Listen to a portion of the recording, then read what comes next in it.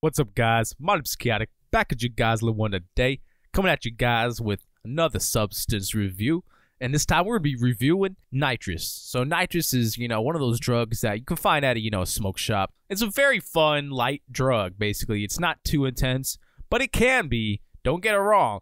If, if you huff in a balloon and you make sure you kind of like get some of that stuff back, as long as you don't waste the NITROUS, you will fucking feel that shit hit you all at once. It kind of feels like the peak of a ketamine kind of dissociative trip, because it is a dissociative trip, and it has a lot of history of use, very long history of use, which is very surprising. Most drugs don't have that.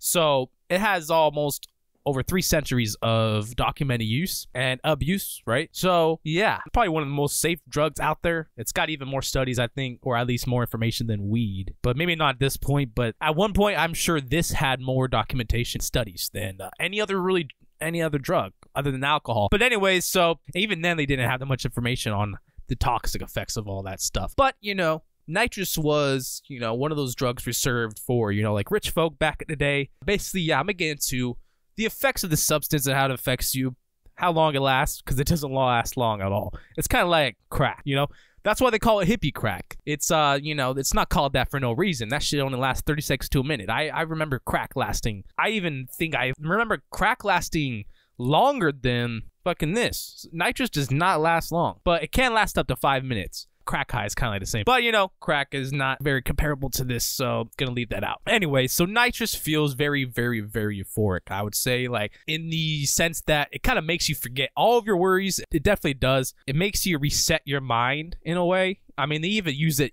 still in the dentistry for anti-anxiety or, pain. It reduces pain. It really is functional for, a lot of other uses too, like depression even. I think they used to use it for that. They might even still. You could probably get NITROUS infusions, just by puffing the gas at a doctor's office. I'm not sure if they do that. I have no idea. But, it would make sense if they could, or if they did, or if they do. But anyways, NITROUS, it provides a temporary relief. So for severe depression, it's probably not that useful. You're going to have to huff a lot of it over like maybe a few hours for it to be useful. But other than that, yeah. The NITROUS, takes effect immediately. Basically, like the first inhale, immediately starts absorbing, immediately starts going into your bloodstream, and then you start feeling a little lighter. That's exactly what it feels like. You even start feeling light, and then you feel lightheaded, and then all of a sudden, like the fucking sound changes around you. It kind of warps sound and makes you even sound like Darth Vader. It's fucking hilarious. Yeah, I'll never get old of that. Anyway, so yeah, this stuff is pretty good tasting as well too. Like the gas, it actually tastes sweet. So when a gas tastes sweet, you kind of want to keep puffing it. However, there is a very major downside of this stuff. I mean, it's very addicting. Don't get it wrong. It can be very bad health-wise. It causes vitamin B12 deficiency, and that can kill you if it lasts long enough. It also, I noticed, when you're puffing all that gas, all the oil, there's actual oil inside these canisters. That shit can make you sick, all right? And it can also make you not want to eat. It's kind of weird, so that shit's fucked, all right? So don't abuse it, Just keep to a low dose, low session. I would just keep to like maybe up to 50 max. Like after 100 or up to 100 in a session in a room, you got to think of all the carbon dioxide and all the fucking fumes. And, you're getting some secondhand smell in there. And, yeah, it actually reduces oxygen levels or something. Like, eventually, you just kind of feel really lightheaded from doing it too much. And after I noticed, like, up to 70 to 100, at that point, you have, like, a hangover. So, in that regard, it's not good. And it's hard to tell whether that's from the NITROUS or maybe from the whatever the oil stuff is that they use for the canisters. But I believe it's the NITROUS. I do. And, at that much of a dose, you're taking up to 100 whippets at a time, yeah, your throat's gonna be really fucking dry, and you're gonna be coughing a bit, and it's gonna feel weird, and you're gonna have like a bit of like a ketamine hangover. Have you ever felt that?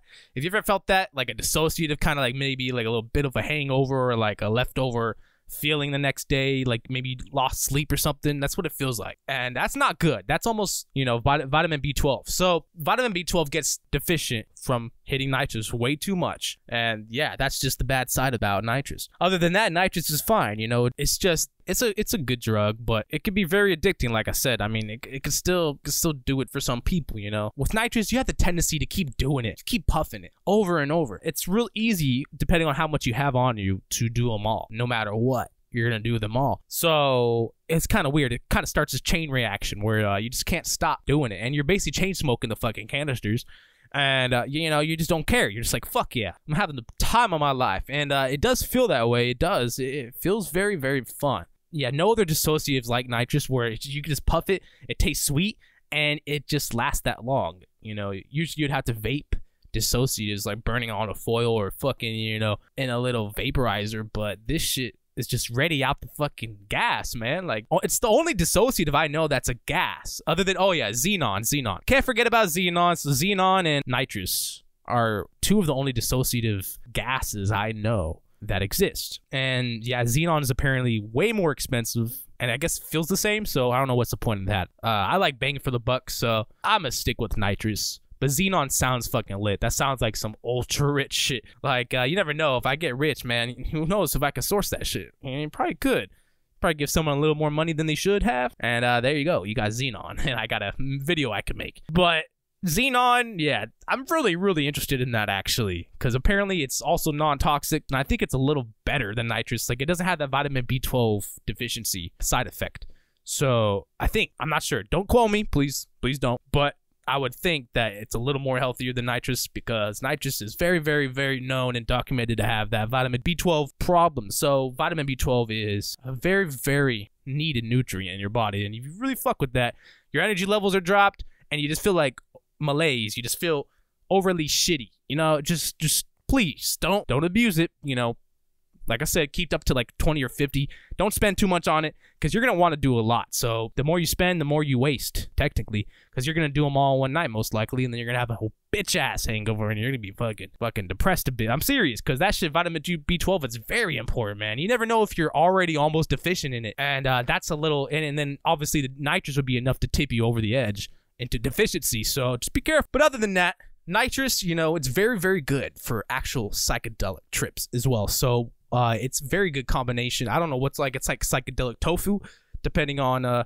you know, what drug you're doing. But if you're sticking to psychedelics, it is. You know, Psych Subs has said that it's like psychedelic tofu, nitrous with psychedelics, and that's very, very, very true. Now, it does definitely enhance the visuals and all that other stuff, and it definitely enhances the body high of a psychedelic, and it just almost kicks in the psychedelic. So maybe if you took a lower dose of one, and you hit the nitrous, boom, you're back on like almost double that dose. It's almost like you doubled the dose of the psychedelic, but all you did was hit nitrous. That's what it feels like, and that's what it looks like. It enhances the visuals. Man, it just makes the psychedelics last longer, if you know what I mean. So like when you're past the peak of a psychedelic trip, if you hit nitrous, you're back on the peak. I'm serious. That's one of the best things about nitrous right there, is that it actually extends other drugs. It actually makes other drugs fun. Like GHB and nitrous, man, that shit was fun. That shit enhanced the nitrous, because both are technically sort of dissociative. Yeah, that shit was fun. Nitrous on a dissociative tube, that shit can get pretty fucking crazy too, and it feels really, really awesome. And nitrous in weed feels great. It makes the weed even better to feel. Like, it just makes it more comfortable. And yeah, I don't ever find one combination with nitrous that was bad. Honestly, all drugs go with nitrous, even opiates. Yeah, like I did fucking Oxy and ODSMT and fucking, yeah, those kind of things on nitrous, and the nitrous never fucking killed the high. It actually most likely enhanced it, but it's been a while since I've done it. But yeah, from what I remember, it definitely enhanced the opiate even, and was still effective. However, you know, the opiates are so strong, they still do have sort of a, you know, dominating effect, so they kind of tamper with the high a bit. But, you know, just put 2 whippets in there. There you go. You don't gotta just hit 1, hit 2 when you got circumstances like that, and then you're just high as ever. So yeah, it's just really interesting how nitrous is like one of the weirdest kind of drugs out there. It's literally, yeah, there's 3 atoms that make nitrous up. It's probably one of the shortest chemical like structures I've ever seen. It's just 2 nitrogen atoms, 1 oxygen atom is nitrous. It's just fucking awesome. I don't know why chemistry is fucking sick to me. I never was good at it, but honestly, that shit's fucking awesome. Like, that's all it took to make nitrous. Wow. And that shit exists naturally in the atmosphere too. So it's like, damn, we have a drug, an actual recreational drug that exists naturally in the atmosphere at like diluted levels, so it can't get as high. But imagine if that shit was strong. Imagine if there's a planet where it's just full of fucking N2O.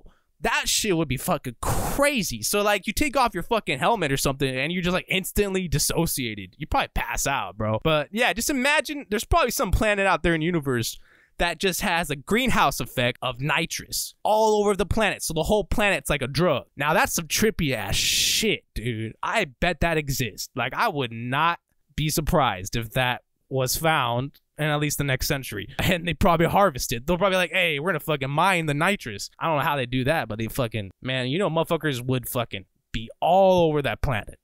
So yeah, nitrous is pretty fucking interesting. It's a gas, and it's a natural gas. So, and it's a drug. So very fun drug, all right, you know, but don't get into a habit of doing it too much.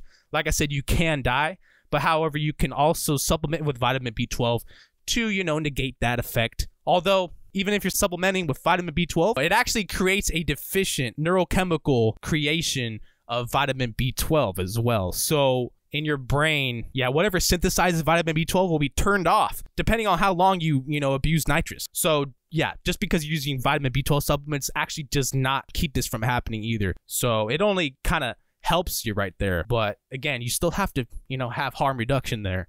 And don't go all over the edge with that shit. But, you know, keep that in mind, you know. Don't hate nitrous too much. Take it from me every time. Like, seriously, I could do 50, but after 50 in one night, in one setting, in a few hours, man, if I'm doing that shit for more than a few hours, I have a bit of a hangover. I don't know what it is. And I have, you know, equate it to that vitamin B12 kind of come down. And either way, it starts to come down because, you know, it's kind of like crack, you know, like you just can't hit something that doesn't last long and keep it hitting it and it keeps crashing, keeps hitting, keeps crashing, and you not have a come down. That's just kind of how that works. That's the trade-off, you know, with drugs. You know, some drugs will always inevitably have a come down. It is the trade-off. So again, if you're going to be using drugs, gotta keep in mind that some are just going to be coming down. Anyways, you know, but all drugs come down. I'm sure you guys know that. But with nitrous especially, it's got a bit of a fucking hangover and a come down. But other than that, it feels good. Okay, feels good. It is addicting. Please don't use it. Don't use this as a video to, you know, get started in it. It's just more of a review of the substance in general and all the harm reduction, safety, and measures that you should implement. And it's really the same as every other drug, okay? Don't do too much. Stick with the low dose. Stick to a low amount. Don't fiend, all right? I hope you guys enjoyed this video. Stay high, stay lifted. And we just hit 2,000 subs, man. So I just really gotta congratulate everybody here. You know, we're making a big community and we're coming hard on this platform. Hopefully, we can get it popping a little more. So please join the harm reduction Discord. Link in the description. So please, let's get it popping. But we have over 100 members now in our harm reduction Discord and we're getting it popping. So anyways, hope you guys enjoyed again. Thank you for 2,000 subs. There is a 2,000 subscribers special coming. So, you know, stay tuned. Peace out. And I'll see you guys in the next one.